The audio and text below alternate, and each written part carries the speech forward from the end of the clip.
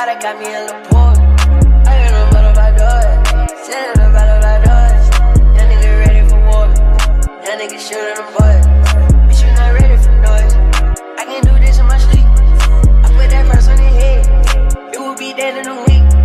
I just want all of this blood, that chopper stop doing the most. Hit a little boy with that cake, turn them to ghosts. Walk in the bed and we ice though. Walk in that bed on no trifle. Baby gon' fuck with who next go. Come eat on this dick and that white. Fuck all that shit I just like. I'm taking flight like a mine. Get in my bag, mine. For that little home to climb. I got some good. Dude, I don't know about y'all, but like when the grip is just horizontal, it hurts my wrists and like I feel minimal back movement. It's like all biceps.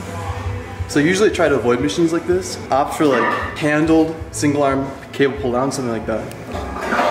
Look at this fucking, oh my god. This is fucking massive. Hold up, you weren't even doing 45 pounds with this one. Don't tell him that. He swapped, this fucking goon swapped the plates. I was doing 45s. Train for the muscle ups.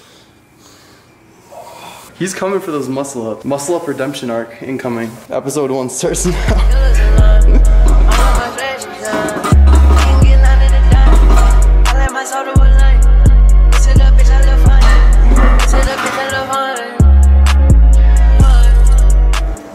My nuts on this fucking machine, bro. They get pinched sometimes. Yeah, zoom in real quick. I had to cut it off. I just got me a little bit, but I got me a little poor. I got no butter by doors, sitting no butter by doors. Young nigga ready for war. I don't see any. We're good. I applied that adult diaper today.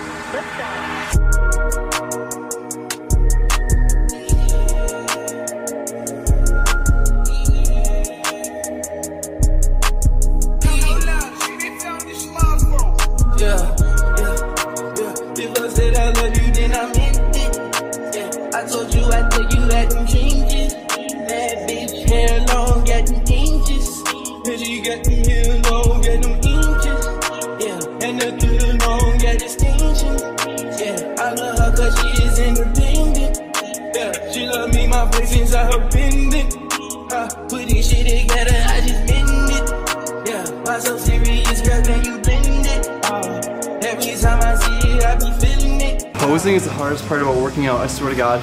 It's like cardio, mind-muscle connection. Like, I'm dead. And I used to run half marathons for fun. Yeah, I know I love her with a feeling. Yeah, money on my mind, money on my mental. I don't need these niggas cause they not essential. I was raised from the dirt. All these niggas, they keep playing, I might just end them. End game. And I feel like Thanos got a fish full of brains. Maybe a soprano, I got my touch, not ashamed. Like I'm from Chicago, I had to give me a stain. I ain't had to tell you that me and you not the same. Alright Johnsons, we just finished that workout and there's deer on this hill like right here looking at me. For running. So I'm about to get trampled. We gotta fucking walk through this 2 feet of snow like your grandparents did to school every day. But overall, the back day was a fucking killer. I don't know what it is about back days. I don't know if I like them subconsciously, but like I'm always fucking just absolutely frying myself on them. Maybe that's why I have such a big back / rear delts, because I know a lot of rear delt and bicep that goes into it. Like honestly, I wouldn't even need to like work my bicep from external exercises other than back.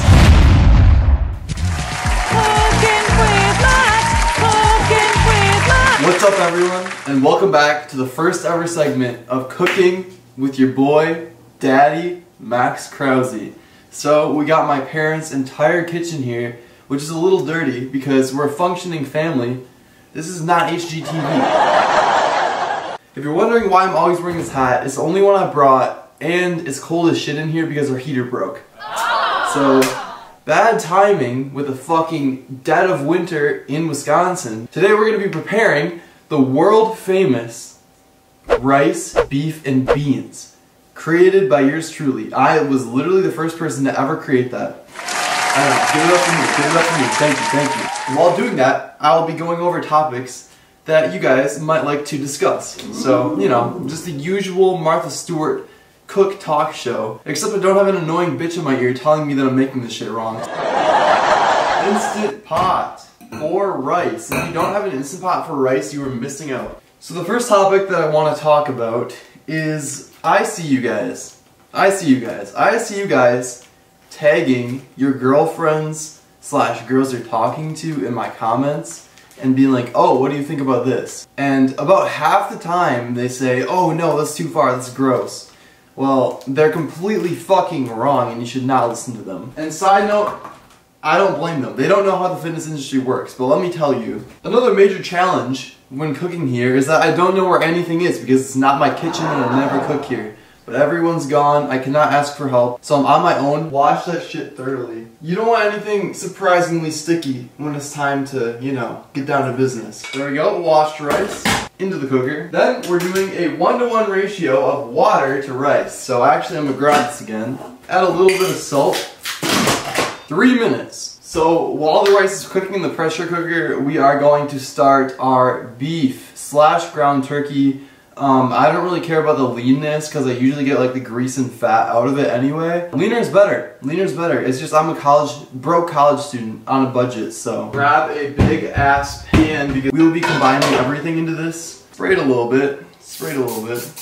I know. I'm using canola oil. Fucking kill me. Lock me up. Send me to prison. Basically, what your girlfriend / girl you're trying to impress by tagging into my comments doesn't realize is that that is me in perfect lighting with a pump after I've worked out posing, right? I normally don't look anything like that.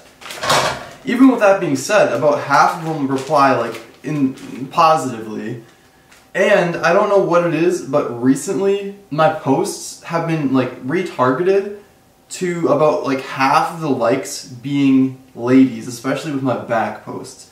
So ladies, in the off chance you find this video, I can cook great food, world-class food that Gordon Ramsay actually taught me himself.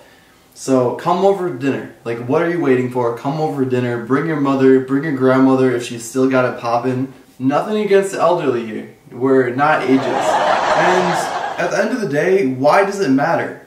If she's the one for you, she should be supporting everything you do, including getting jacked. Because when she breaks up with you, inevitably, would you rather be depressed and jacked, or depressed and be a skinny little bitch? So you gotta get to the gym, whether she likes it or not. And you know, there's always gym mommies. If she really doesn't like it, if she breaks up with you because you're muscular, which isn't gonna happen, by the way. And it's hard as fuck to get to look like me anyway. I mean, you can't look like me. Nobody can look like each other. I've said it in the last video, and I'll say it again 1,000,000 times until I fucking die. Nobody can look like each other. But everyone thinks, like, oh, including a lot of girls, like they don't go to the gym because they think they're gonna get too bulky. That's not gonna happen. Unless you're fucking, you know, Ronnie Coleman's kid, that's not gonna happen.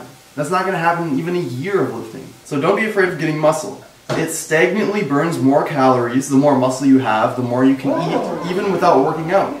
The more mass you have in your body, the more calories you burn, passively, just by sitting there. The more world famous beef, beans, and rice you can eat.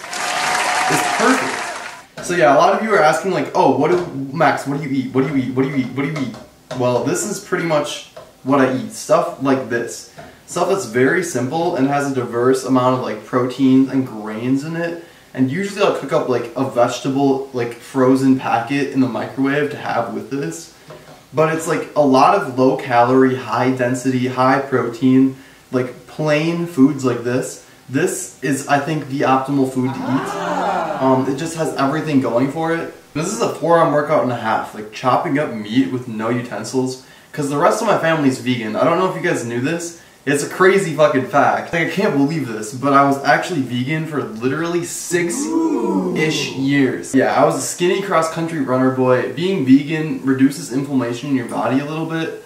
So I feel like it actually did help with running at least. Yeah, I'm no longer vegan. It's just very, very hard to cook high protein vegan foods for yourself. especially on a college boy's budget. But yeah, the rest of my family's vegan, so we don't even have like a meat thermometer here. Making frozen chicken in the oven's kind of fucking sketch. I built a decent physique being completely vegan. I'll slap some pictures up right now. That was built 100% being vegan. Alright, meat's finishing up here. So we're gonna drain this. Not down the sink, by the way. Never do it down the sink.